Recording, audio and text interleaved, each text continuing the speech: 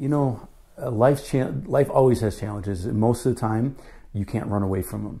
And so, in general, it's learning how to walk through them in the best way possible. And one of the best ways to do that is knowing that you have people around you that can help you do that. And so every time we've had difficult times, it's the people around us that have really helped to make a difference in our lives, our friends and family. We've lived in all over the country, and we've made home wherever it is that we have been located. And so family, is what makes a place a home. And so here we have lots of friends, we have a lot of close people, and we just love it. That's great. Do you know how big the town is, like population? It is different during the winter and the summer. So it's somewhere between 8,000 to 10,000 year round, okay. But it swells to 2, 3, 4 times that during the summer. There's a lot of summer only residents, so they're very different crowds. The part-timers, yeah. Is there a primary industry in this town? Is it tourism? Yeah, tourism would be the primary industry. Got it. With the national park being here and everything else geared towards the national park, everything revolves around tourists. I definitely like smaller towns. We lived just outside of Washington, D.C. for a while.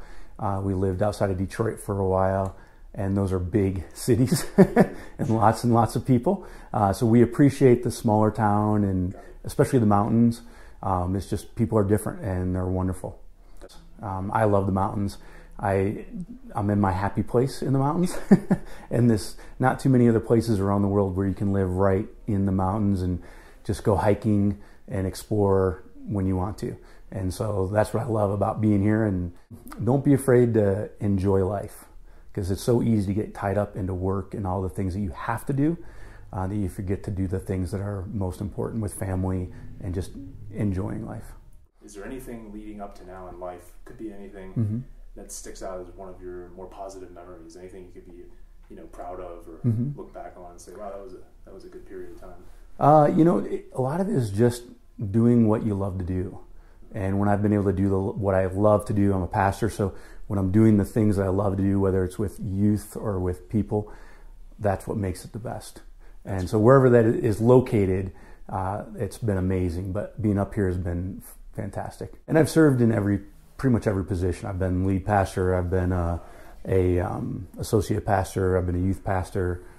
So I haven't done kids. I draw the line at below 12 years old, Patty, 10 years old. They get crazy back then.